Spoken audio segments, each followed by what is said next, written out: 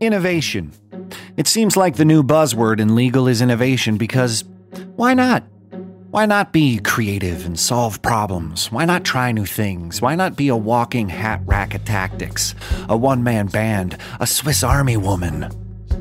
We've been told and sold on the idea that if we're new enough, we can get through the future unscathed.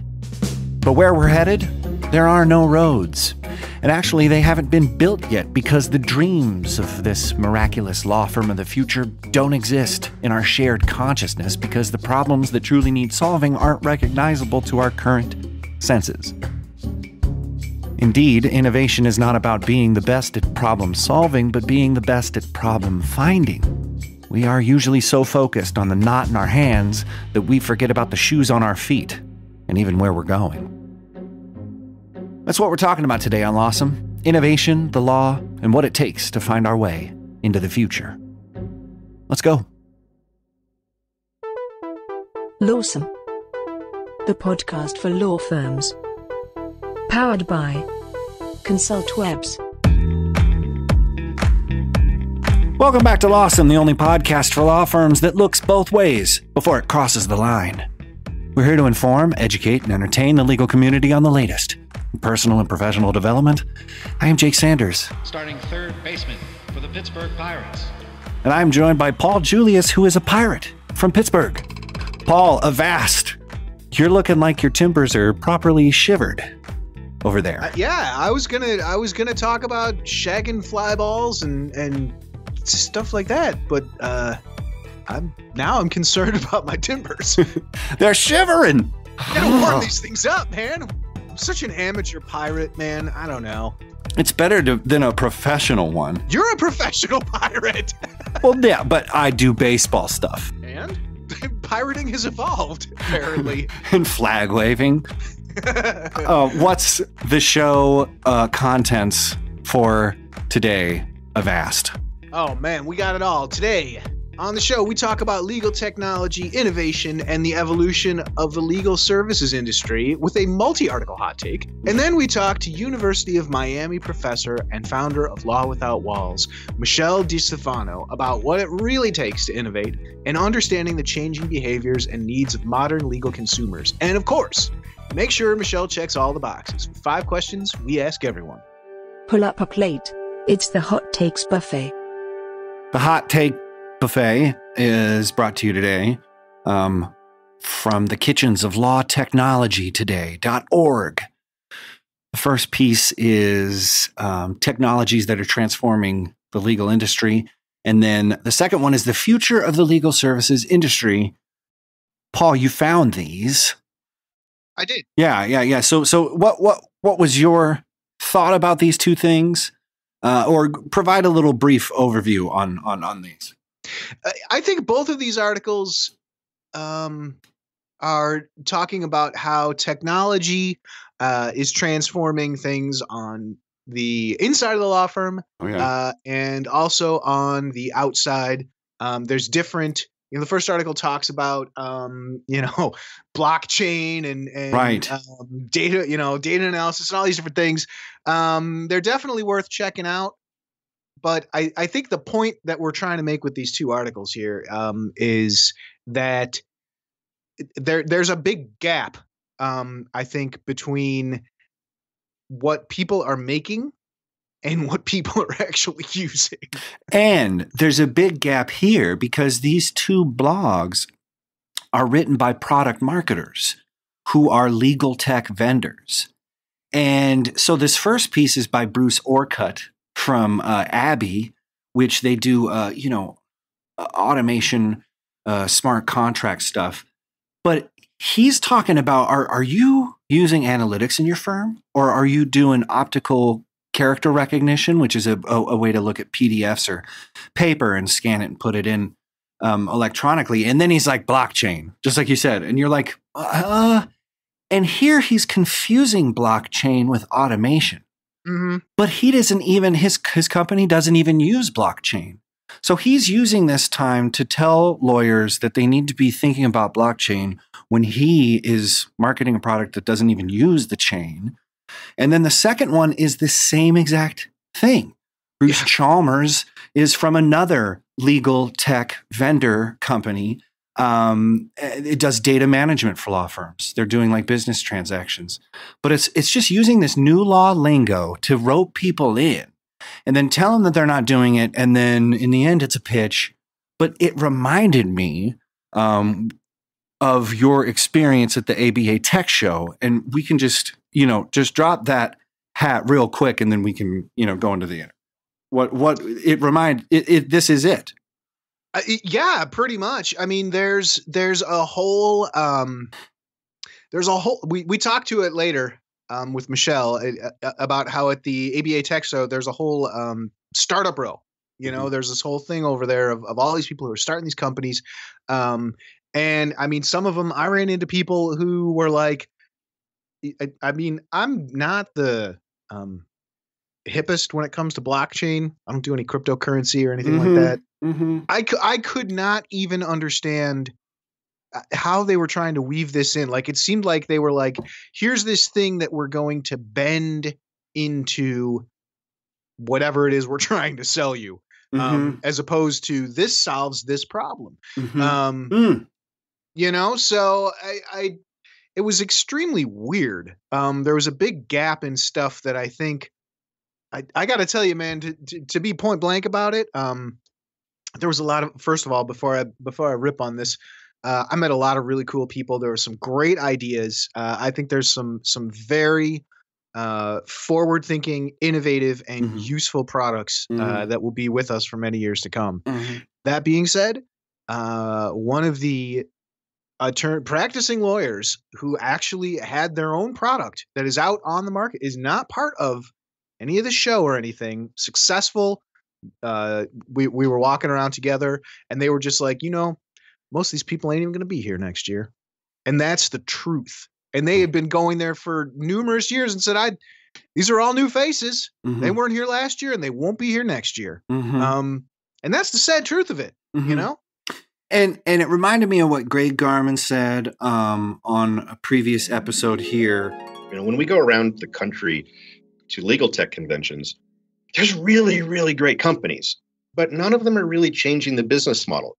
The practice management software, we use it in our firm. Really great software that makes us, more efficient. It allows us to bill more hours a day, get our invoices to the clients easier, store our documents better. That's all great, but none of it really changes the business model. And I think what we as an industry need to focus on, and what we at Law Clerk are focusing on, is giving tools that actually allow you to go, if you're a lawyer, to go look at what you're doing and look at how you're doing it and try and find a way to cut down on overhead. Tech vendor companies just competing for smaller slices of existing business models to bend their things around it, as you were talking about. It's just like it's just decorating the table rather than changing the fundamental nature of the way the model works and exists and builds itself and innovates maybe for itself. So you need one point on it as well is that big companies are pouring money into this. Right. I mean, I talked to one guy there who had like I forget exactly. It wasn't with blockchain, but it was just as mystifying. It had to do with like text messaging and I honestly, I can't, it kind of blurs into the other stuff. But they were funded by Google, and like, it's just the same kind of thing. Like, it's almost like there's this kind of culture there that is mimicking the startup venture capital Silicon Valley thing that's happening where, pitch, get funded, get through first stage, iterate, like you say later on in the episode, you go to market and break it. You know what I mean? Like that's not what we're talking about. And I think Michelle has a completely different approach with this that is effective and realistic. Yeah. And it's talking about innovation is not so much about problem solving, but having the ability to find the problems that need solutions. And there's something about that paradigm shift, 5 different aha moments, and so many revelations that Michelle gets into. Legal Upheaval, her new book that's out. It's just amazing that we got her on the show. And she talks on this, honestly, amazingly candid, fresh, creative voice. And she's actually doing it, changing it from the business level, from the legal school, from the tech school, from the tech side. All of this coming together in the interview. Let's go to it. Let's go. After these messages, we'll be right back. Any lawyer looking to grow their business online can generate more leads from their website by hiring ConsultWebs. After working with lawyers exclusively since 1999, we've tested thousands of web designs and marketing strategies, so we know what flips and what flops. For more information, visit www.consultwebs.com today. And now, a lawsome interview. Recognized by the ABA as a legal rebel, Michelle Destefano is a professor of law at the University of Miami, guest faculty member at Harvard Law, and the founder of Law Without Walls, a multidisciplinary international think tank of over 1,000 lawyers, business professionals, entrepreneurs, and law and business students that collaborate to hone new skill sets and mindsets and create innovations at the intersection of law, business, and technology. Her new best-selling book, Legal Upheaval, focuses on collaboration and innovation in the law. And it's this book and her amazing work on social media and within legal tech that brought her to the attention of the show. And we couldn't be more honored to have Michelle on Lawsome today. Michelle, how are you? I'm fantastic. Thank you so much, Jake and Paul, for having me here today. Oh, well, you know what? This book has been making a big splash, and I was excited to have a slice of your time. I mean, sometimes I reach out to people not knowing if they're too fancy or famous, but I'm so honored that you got back to us. Let's talk about the book, Legal Upheaval. What are we upheaving? What's the vision of the book? Kind of the overview. Well, the real vision of the book is to inspire lawyers, no matter if their business model is broken or not, to try their hand at innovation. Because I believe that in the process of learning how to innovate, we actually hone the mindset, skill set, and behaviors that delight clients. And that's and that's it. I mean, it seems like a bigger book than that. That just seems like a nice pamphlet that I get and you just say, hey, go forth and innovate. Be innovate. Well, this call for innovation has been happening for a few years now. And lots of lawyers are A, sick of hearing it, and B, don't know what anyone means by it or how they're supposed to do it or how they're supposed to find the resources to just suddenly innovate or become innovative. So the impetus behind the book was, what in the world is everyone asking for? And what do we mean by it? And is there innovation? Are there best practices in innovation? So I went off and I interviewed hundreds of general counsels, heads of innovation at law firms, and law firm partners from around the world to try to dig into those questions. So the first part of the book, as you said, is not the pamphlet part, but the first part is about the upheaval. Right. What's changing, what's not, and what do we mean by that? One of my interviewees calls the newest 4-letter word, innovation. Mm-hmm. Nice. The 4-syllabic word, yeah. Right. Yeah. Well, I think it's important to note that this isn't just opinion. I'm really glad you said that there's hundreds of people that you've talked to. But I think one thing that's very interesting is that you don't really treat legal as existing in a vacuum, which is something that I run into talking to people about legal tech, that you very much recognize that, upheaval is happening everywhere. The world is changing and it's not affecting, just this or just that. And particularly with how consumers behave and what they expect. I think that's one of the more fascinating things about it, is that it's not about, I'm going to start using blockchain in my law firm. It's about how am I going to meet these customers' needs who now are used to using voice search. You know what I mean? Yes, I do. Part of it is I have 8 years of marketing and advertising experience before I went to law school. So in my history, I have been taught since I was very, very young to care about the target audience and to try to put myself in their shoes. So for me, there is no answer, and innovation falls on deaf ears if you haven't considered what the client wants. So for example, in Law Without Walls, I have the teams play an exercise I created called What I Love Most. And basically, I ask them to answer what they love most, like what is their best service experience, whether it's Subway or getting their hair done or going to the spa, and to name 3 attributes. And then their favorite product, their favorite advertising, and then their favorite learning experience. And that could be from learning how to ride a bike with their parents, or, a Harvard Law School executive education course in which I teach. And you take all those adjectives and I say, now those are the things that your clients probably also want from you. And I think that there's like an aha moment on that.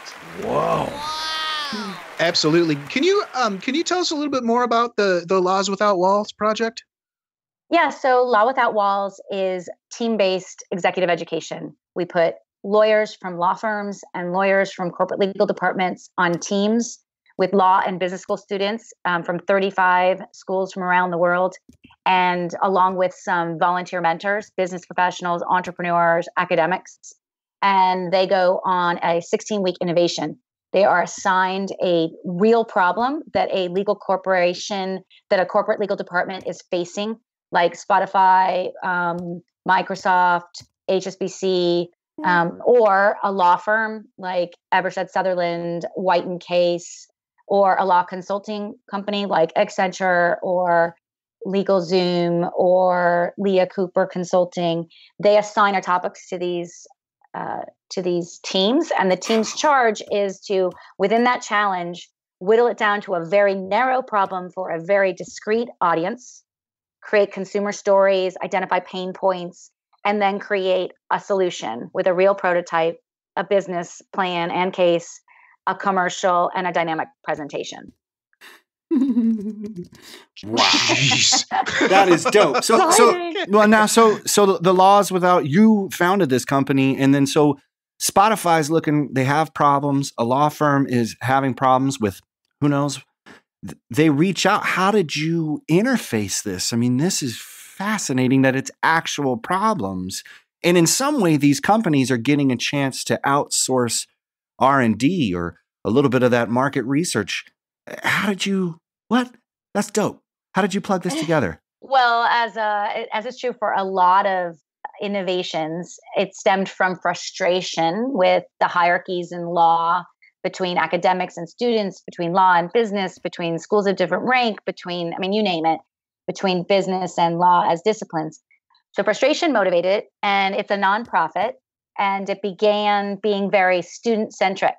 The first year and second year were all about the students. And what I learned through that process was that the people that were getting the most value were the actual practicing attorneys, as opposed to the students are getting the value too, but the practicing attorneys, in addition to, as you say, the companies getting this R&D, and importantly, all these fresh eyes and fresh viewpoints. We're probably the most diverse community in the law marketplace.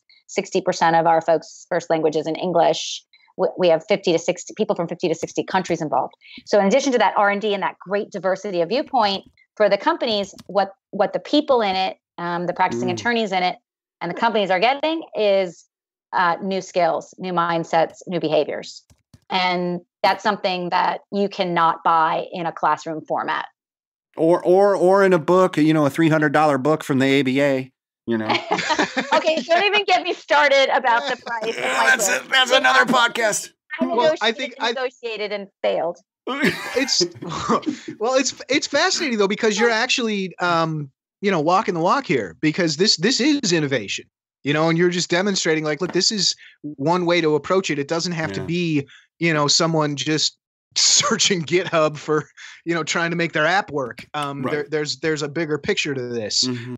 I'm curious, when you say that the law firm owners or the practicing lawyers were the ones that got the most out of it, meaning in a business sense or a problem solving sense, or just like a different way We talked about an aha moment before. I mean, is there something like, can you see like a light bulb go over these people and they suddenly realize there's a different way to think about practicing law? Or I'm just Yes. interested what you were leaning towards there. Yeah. So probably I would say two things. First, it's not about problem solving because we teach lawyers how to problem solve, and research shows that lawyers are off the charts great at complex problem solving. What we aren't as strong at is problem finding. So Tina Seelig and Daniel Pink, both authors who I admire and read everything they write, both of them talk about how the best problem solvers are the best problem finders. And what problem finders do is they spend more time on the problem up front so that they don't end up solving a symptom or rushing to solve and missing the mark. So they ask more questions. And it's not that lawyers aren't inquisitive, but in Law Without Walls, you learn how to do the 5 whys, and you learn how to sit back and problem find for a lot longer, almost so long that you're uncomfortable. And that is the difference. Lots and lots of law firm partners will say to me at the end of it that their team back at their firm, not the Law Without Walls team they're working with, but their team back at the firm will say, "Oh my gosh, what have you done with Craig?" Mm-hmm. Meaning not I've disappeared with this team, but I approach meetings differently. I approach how I lead differently. I approach teaming and collaboration differently. And most importantly, I approach collaborative problem solving differently. And it's that, different approach that makes the difference and is the aha moment. I'm having a little bit more of an aha moment, maybe a side dish to the aha entree. The Promethean kind of idea of going and getting the fire and bringing the fire of knowledge back to your tribe. There is this egoic plucking of the string that doesn't really comport with the actual work that needs to get done. And I think a lot of people quest for self-betterment and mastery to make themselves better, and not a law firm, and not a model, and not for their people. And it seems like this project is helping because there's people who are hustling, Gary Vaynerchuk's, Tony Robbins, all these people, you got to hustle, you got to go back, you got to lead, you got to be a general, and all these things. But it's actually not that.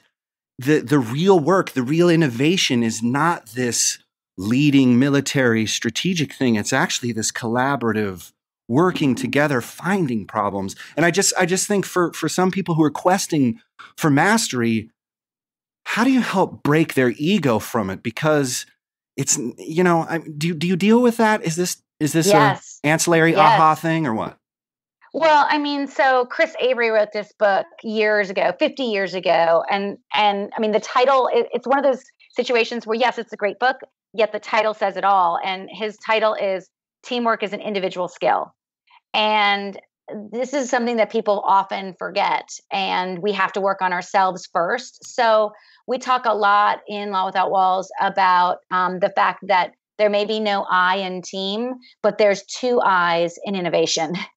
And right. I can count. Okay. And those 2 I's are one, the identity of the lawyer as a lawyer, and how immediately when we put our little lawyer robe on, we act a little bit differently and perform to that role. I mean, granted, it's true. Oftentimes lawyers are the most educated people in the room in terms of the number of years that they've been in school. So there's this lawyerly role. And then the other I is the lawyer as the individual.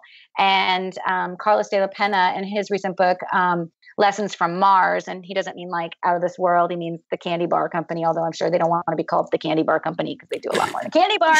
Sure. Anyway, he talks about this as well, and he talks about how this other I is the individual. Look, we're all born to only focus on ourselves, right? If you've ever played with any 3-year-olds or 4-year-olds, it's me.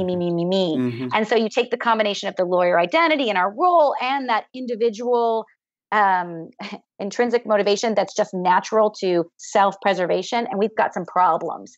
And so we actually, everybody at our kickoff, we talk about the lawyer's mindset, the lawyer's temperament, and the lawyer's training, and how that actually creates 2 crutches for us and prevents us from being collaborative. And so we try to break down that I, at the same time recognizing that if you're not going to commit as an individual to working on your own issues with collaboration, we're not going to get anywhere. So we try really hard to strip that ego down. So, I mean, and there's tons of, if you think about training programs where you go to them to become a better leader or become a better mentor or whatever it may be, and it's a week and you get inspired and maybe you leave home with a couple things. But after another week goes by and then another week goes by, another week goes by, how much do you really keep a hold of in terms of change? Almost none. We hear it all the time. Yeah, people get fired up by this conference, but when it comes down to saying, all right, now it's time to, walk that path, they're still ill-equipped to start taking those steps. Right. I agree. 16 weeks in Law Without Walls, it becomes second nature. You now will not say you want to do a conference call. You will say, what?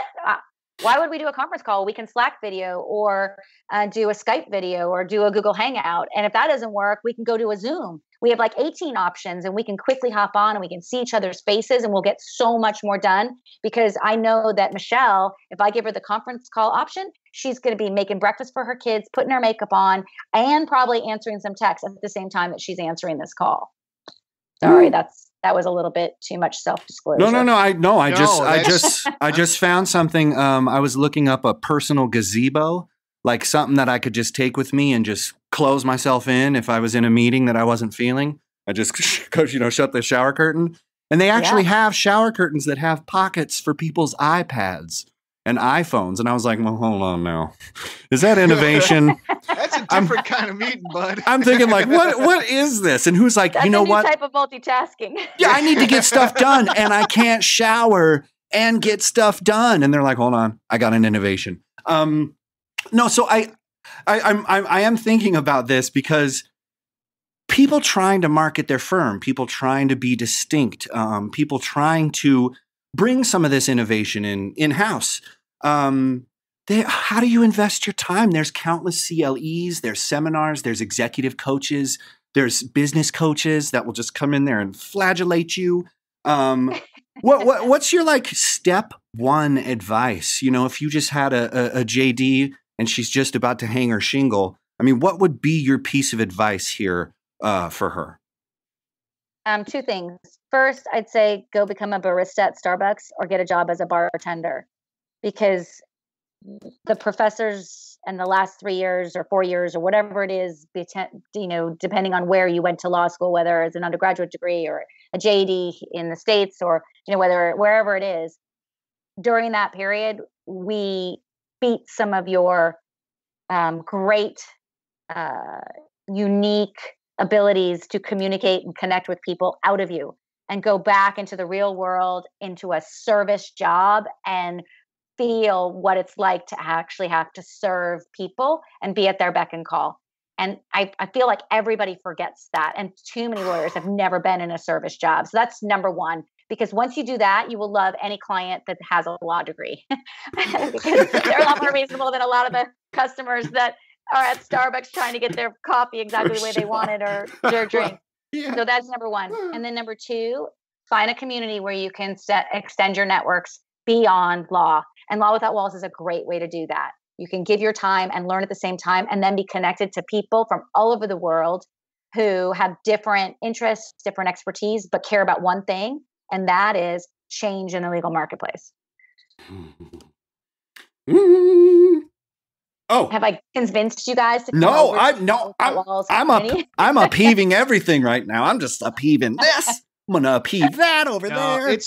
It really connects because the episode that just came out recently with Autumn Witt Boyd, she was talking about content marketing and the different ways she said that she spent a lot of time reaching outside of legal marketing and law firms into comparative businesses, service industry stuff. So it's just amazing that it's kind of, you kind of brought that circle all the way back and saying, look, don't, take those blinders off and look around because, you may have some of the same problems, not maybe in the same context, but you're still overcoming the same thing as a business owner or as in a service industry. So it's oh my gosh, yes. I mean, that's the problem right now, is that for some reason we've forgotten that we are professional service providers. And I'm a big believer that this call for innovation is a call for transformation of service in disguise.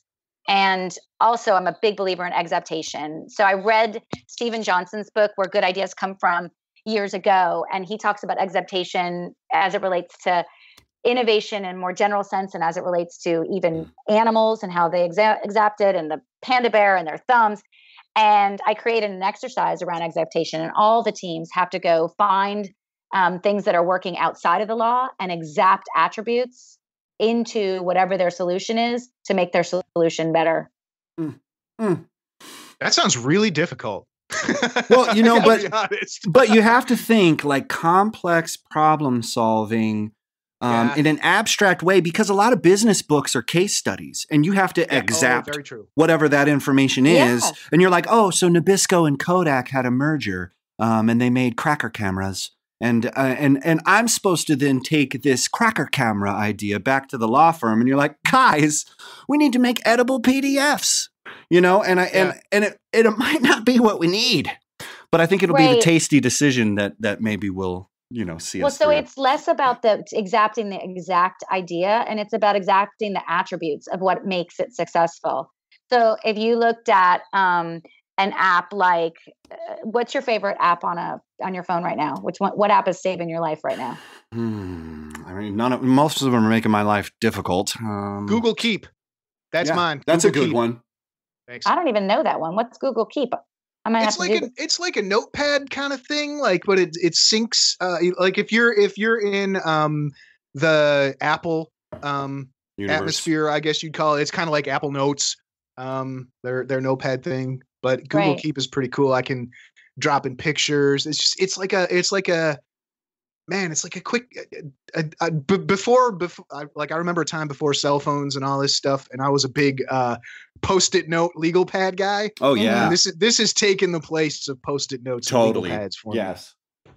Okay, so just imagine if I said to you, okay, let's try and make your podcast better by taking one attribute from Google Keeps and giving it to your audience. So how might they post these podcasts so that they are reminded to watch them, or they put their best ones in one place, or they share them in a different way? So that's what I urge the teams to do, to try to get them to think outside of the box. I hate that phrase, but sometimes we can do more creative thinking when we're constrained. I mean, there's a great example of that, like Apollo 13. When it was going down, and they had to actually work with what they had. They were constrained. So sometimes we can be more creative if we have to use some attributes of something else. But and to that point, really fast, it wasn't a fail fast mentality or modality that they were going at those problems, because that's when people get incinerated. It was a very slow, methodical, and very deep dive into what they had. And so to find those problems. So it's an interesting thought, because we think we're just going to go smash some Legos and then reinvent the pancake, but it's not about that. It's about people coming together, and that's a great example. So, I'll just go for it. Law schools, I mean, talking about this collaborative place where people should be working. It sounds like law school. Sounds like that should be the place. You have law without walls, and you're involving students. What do you think law schools today are getting right? What do you think they're getting wrong? Is there any upheaving that needs to be done there? Oh, there's a ton of upheaving that needs to be done. Oh boy. Yeah. How long do we have? I mean, oh boy. Exactly. We could have done a couple hours on this. We're still taught that individual accountability is what matters. We're graded based on our individual contributions, and collaboration is not taught. And moreover, professors aren't trained to teach. They just let them in off the street. They're like, oh, the clown car's here. They're like, come on in, you got tenure. Right. We talked to Professor Renee Allen from UT Law, and she was talking about a lot of lawyers who are teaching law haven't practiced law in a while. I haven't practiced law in 7 years. And so, but yet I'm in a position to influence folks who are going to be lawyers. And I'm a baby in my environment. So I do, I think we have to be open to thinking about how we can do this in a different way. One of the proposals that I saw that I think law schools might be open to is giving professors sabbaticals to go back out into the market. So, it's not that they just pull them off the street, but they haven't necessarily had the street, connection to bring to their education. I completely agree. I've always thought we should have some type of, extraneurship program. I love these words. Exacting. Sorry, I love making up words. I'm all about it. So do we. Something where the law professors go off and have to actually do real work, and then they can bring it back to the classroom. I think that's really important and missing. And by the way, lots and lots of schools, if you have more than 6 years of experience, don't want you. You can't apply for a tenure track position.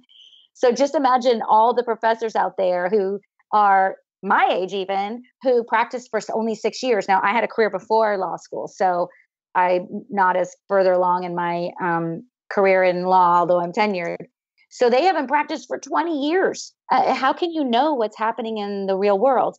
The other problem is most academics don't think the real world matters. And they want you to be theoretical, not descriptive. And they don't think that scholarship is of that much value if it's descriptive and then predictive based on the real world. And I'm not saying that there isn't a place for academic scholarship. There certainly is. Yet when it comes to what we're doing in the classroom with students, not only do we need a little bit more practical experience and touch points with reality, but we also need to be trained on how to motivate people. I've been motivating people, and that's been my job since I was 12. My very first job was as a mini magician. And I was a spinning instructor for years, up until 2 years ago. I like motivating people to change the way they think about things and to change the way they act. But not all professors actually want to do that or have experience in doing that. So even if you have the practical experience, believe me, I've seen a lot of lawyers come in to lead a guest session, and they're not very great at, being teachers. So I think the training part is important as well.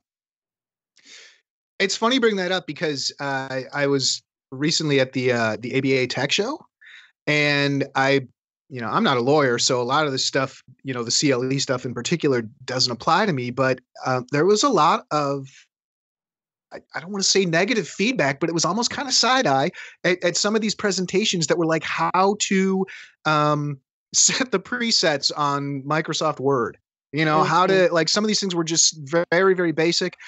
Some of them were very theoretical. There was a lot of people who were saying people were just sitting in here doing their work on their laptops and not engaged in it or whatever. And then Paul was talking about splinter groups that, just were kind of isolated, very cliquish, which is a normal thing, but it doesn't sound like law without walls. You know what I mean? No, that's where I was going with it. Like, is there how can that be? I'm not asking you to tell the ABA how to run their conference better, but I was a little disappointed that there wasn't more people coming out of these things excited about what they learned. Well, those aha moments, yeah. I've had 2 aha moments just now. It's been 30 minutes. This is why we don't have conferences in Law Without Walls. We have composiums. We make up names and we change it up, and we have kickoffs where we do idea generation exercises and hackathons, and we team and get to know each other. Snore panels are really, really, really, really tough. Yet, let's put a positive spin on it. Here's what I say to people that lots of people say to me, why in your book don't you list more examples of innovations? And I say to them, well, first, I already started my second book where I'm going to have best practices and worst practices. Notice I use the word practices, not innovations. And that's the second reason, is because there's not a lot of real innovation or change happening in the marketplace all over, including with ABA conferences. And even if there were, innovation is sort of relative in time. So if you put it in a book, then it doesn't seem very innovative about a year later. But the positive spin is, because the law marketplace is slow to change, just a little bit can make a huge difference. So one of my favorite books ever was Robert Musil's Man Without Qualities. I took law and literature in law school and loved it. Not sure how much it made me a better lawyer, but loved the class. And in his book, he writes about people without qualities, obviously, but he says it's really easy to think in miles when you've no idea the riches hidden in an inch. And that's the beautiful thing about being in the law marketplace. Whether you're a lawyer or not, if you're working with lawyers or in this space, all you have to do is move an inch. That's it. And you can add value. Oh, well, but that's almost like that almost just took my anxiety away. I feel like that was just like a little prescription, just a little Xanax or something. You're like, oh, wow. Yeah, you don't have to use that iPod in the shower pocket thing. Yeah. I'm deleting my order. Different anxiety.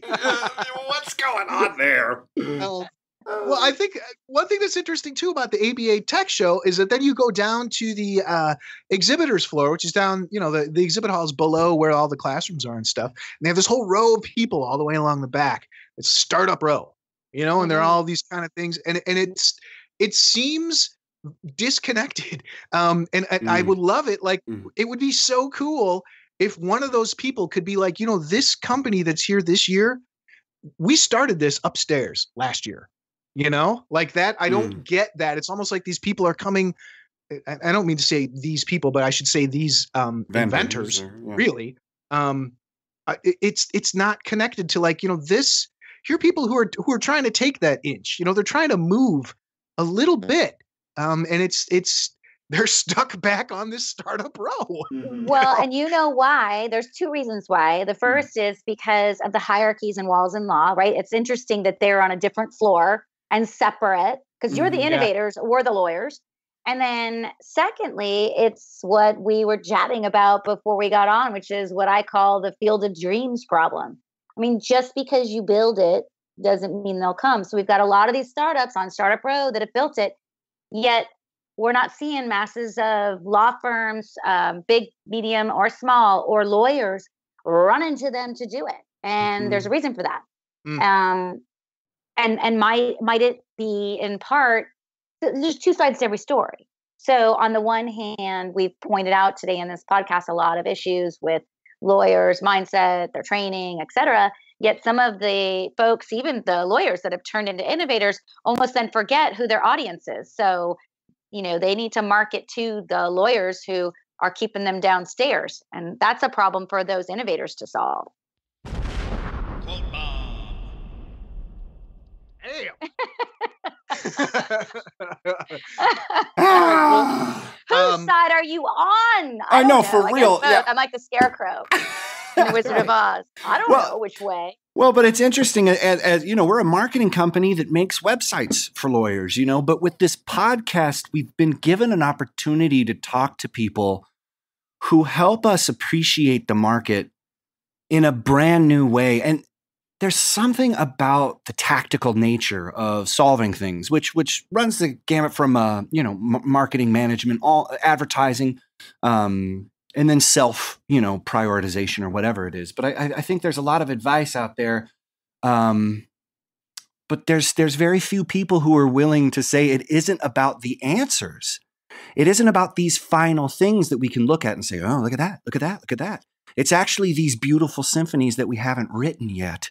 It's these creative ideas that we haven't uncovered because we don't know the taxonomy or the language of solving them. So really, to be truly innovative, you have to really appreciate the kind of generative, adaptive. You talk a lot about Darwin, and you're talking a lot about these slow-moving things that epigenetically take time, but ultimately lead to huge shifts.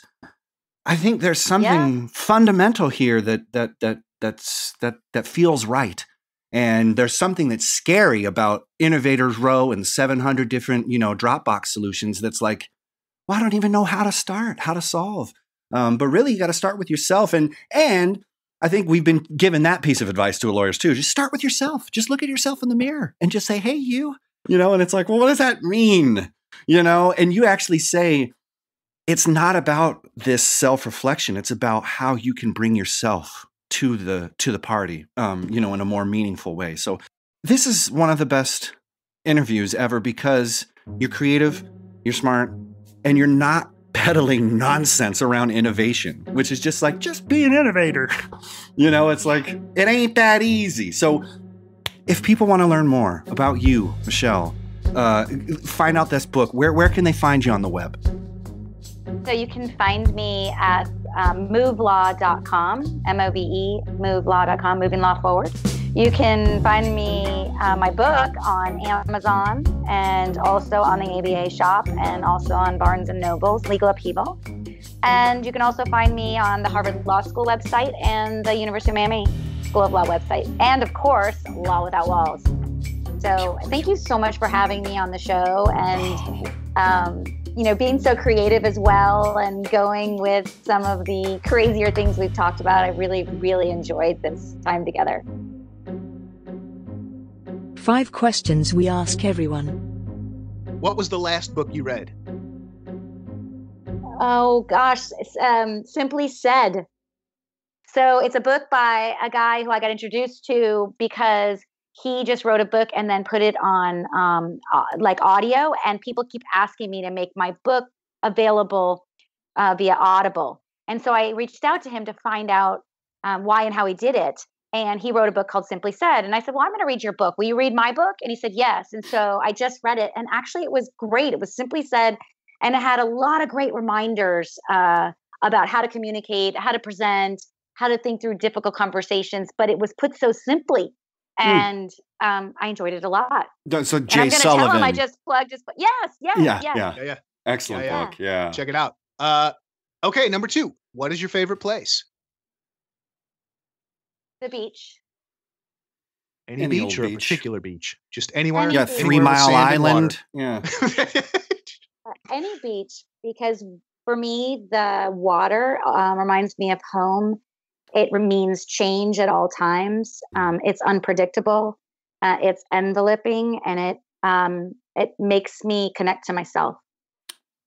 That's awesome. Number 3, what sites, blogs, newsletters, or podcasts do you regularly check in with? So my favorite, I've got 2, and one is called Hustle, the Hustle, Hustle. I'm spelling it only because sometimes when you say things over a radio, you can't see their mouths. And I love that one because it gives me tons and tons of information about different happenings in the world, all over, cultural references, business references, you name it. And also they are a lot like you two. I urge you to look at it because you will really, really dig its energy. Cool. The energy of the writers, their tone. They're awesome. So I think you'll dig it. Excellent. And the second is Kyle Westerly's. It comes in every Saturday, and I'm probably spelling the last name wrong. And that one is also a blog that comes in. It's Kyle Westaway, like Westaway, and it's weekend briefing. And he starts everything with prime numbers, and you learn anything from the environment to business to innovation to what's happening in Silicon Valley. So it's very, very broad-based. And as you can see, I'm following on my own advice. I'm not sticking to blogs, no offense, or podcasts like yours, because they're related to the law. And I feel like the only way I grow is if I learn about everything that's not related to the law. Dig it. Right on. Yeah, we absolutely agree with that. Okay, number 4. If you were stranded on a desert island and could only pick one condiment to take with you, what would it be?